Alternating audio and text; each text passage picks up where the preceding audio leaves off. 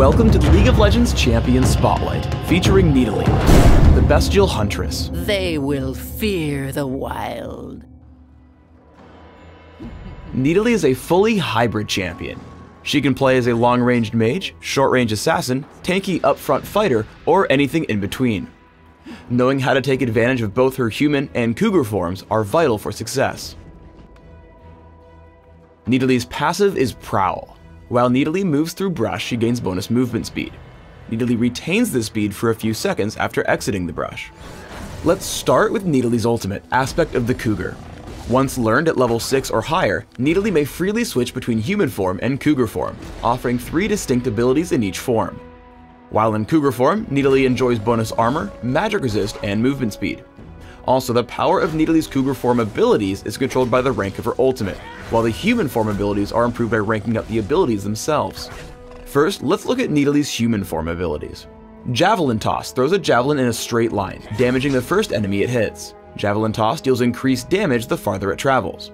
I recommend 1 point in Javelin Toss early and maxing it by level 9 or 13.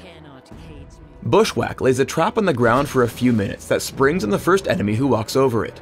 Enemies hit by Bushwhack take damage and are debuffed for the next few seconds, revealing them and reducing their armor and magic resist. I recommend taking Bushwhack at level 1 to scout the opposition, but maxing it last in favor of her other abilities.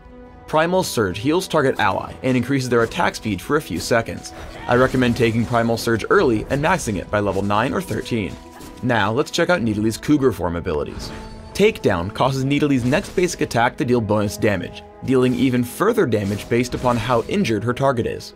Pounce sends Nidalee forward a short distance, dealing damage to all surrounding enemies when she lands. Swipe immediately claws the air in front of her, damaging nearby enemies.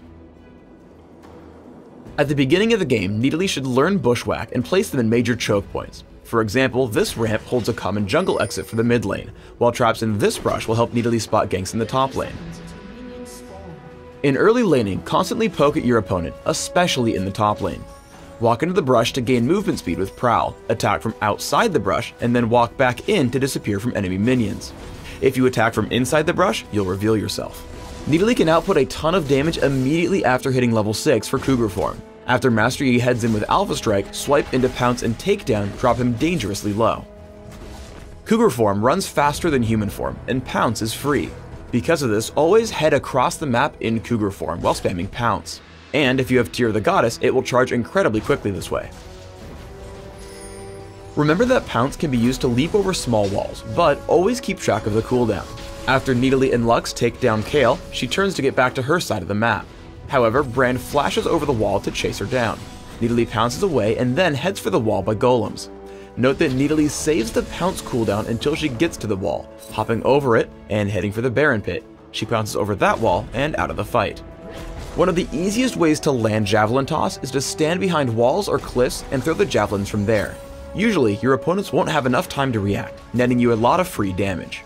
When played as a squishy mage, only attack when there are opportunities. Ahri fails to sit behind her minions, so Nidalee brings her to half health. Bushwhack spots a Mumu coming in for a gank, allowing her to pounce away to safety. However, Nidalee is safe from this range. She lands an easy Javelin Toss onto a Mumu and turns on the pressure. Switch into cougar form, Flash, Pounce, and Takedown pick up a kill. Turning to Ahri, Swipe brings her low. Pounce hits again, and in human form, Primal Surge ensures Ahri won't take a kill. Ahri narrowly dodges a Javelin Toss as Nidalee wins a 2 vs 1. Because Nidalee has exceptionally high mobility, she can often bait her opponents into bad situations. As Jax and Kayle chase down Nidalee, she makes a break for the brush and heads down to the golems. Nidalee pounces over the wall and heads straight into Brand. Pouncing back to the left, she's chased by 3 enemies. They turn to fight Draven, so she sends out a Javelin Toss before retreating as they turn back. Lux fires in to take out Kayle, and Nidalee continues to run. Trying to remain in cougar form, she pounces away.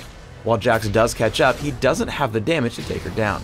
Once Jax turns around, Nidalee throws some damage back. Together, Nidalee's team takes 3 kills with no deaths. Nidalee should always be on the run, trying to land long-range Javelin Tosses and staying out of range. Javelin Toss hurts Kayle as Nidalee pounces away. Bushwhack makes tracking her victim easy as a second Javelin Toss picks up her first kill. From here, Nidalee tries to stay at a medium distance, able to spot her foes but not take too much damage until her team arrives. Nidalee heads in with her team, dodging Jax's counterstrike with Pounce. Now at a distance, Javelin Toss puts in some extra damage before Nidalee closes back in. After healing Lee Sin with Primal Surge, she returns to Cougar form, attacking Jax with Takedown and flashing over the wall for the kill with Swipe. Teamfights with a tankier build will often have Nidalee running into the front lines. Nidalee splits from her team, dodging Sona's Crescendo. Then she dives in looking for a kill with Pounce and Takedown. Nidalee's primary goal should be to kill squishy high-priority targets like Draven, so she heads in, dropping him low in Cougar form. With Rammus' help, Pounce, Swipe, and basic attacks pick off Draven before Takedown kills Kayle. Nidalee then turns her attention to Sona. She chases with Pounce, constantly dealing damage and keeping up. After Takedown, she switches to human form. A basic attack and Javelin Toss score the triple kill. There are 2 example Nidalee builds I'd like to highlight, but as always, find what works best for you. For a melee-focused fighter, take attack damage marks, armor seals, magic resist glyphs, and attack damage quintessences.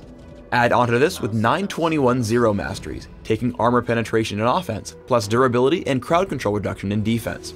For a long-range mage, take magic penetration marks, scaling ability power seals, scaling ability power glyphs, and ability power quintessences. Include 21/09 masteries, focusing on magic damage in offense plus mana regeneration and neutral buff duration in utility. In either build, take Ignite and Flash for summoner spells, allowing you to safely skirt around the back or dive in for a quick kill. Thanks for tuning in to the Nidalee Champion Spotlight. Please subscribe to the Riot Games YouTube channel above and leave us your comments just below the video.